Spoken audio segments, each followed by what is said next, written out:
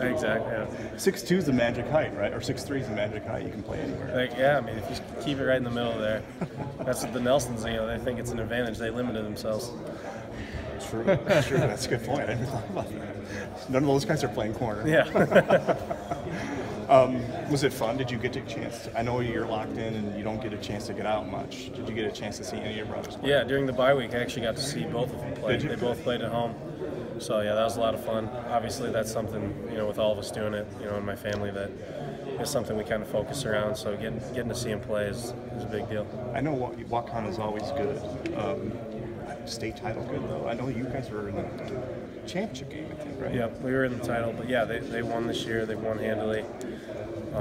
Yeah, I mean, they have a big great deal for year. walk-on? Yeah, absolutely. It's a pretty tight-knit community, a small community, and having that experience, being a football team, being able to rally around, bring everyone down.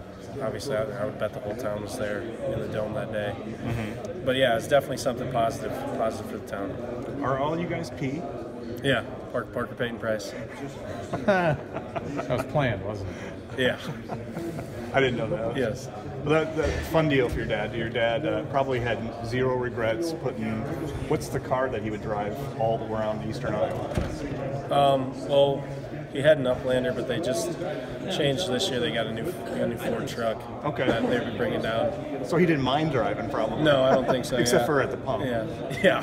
I can't imagine that was easy. Thanks to What about some of the younger players that have had development time?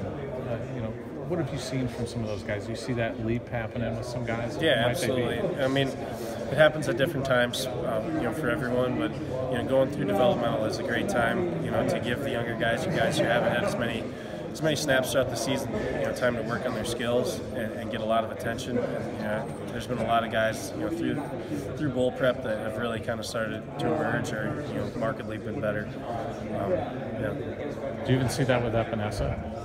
Yeah, I mean, AJ's guy, every day bringing it, I'd say, just every day comes out showing you something new. It's exciting to play with him. Did you like this kind of 8-man rotation rather than the 6-man? Yeah, I mean, I think it helped, just making each guy more efficient. You always got fresh legs in there. I would assume it's pretty demoralizing as an offensive lineman. They might have strung 4 or 5 plays together, but they got their hands on their hips, and we're bringing 4 new guys in right now. I can't imagine that's easy.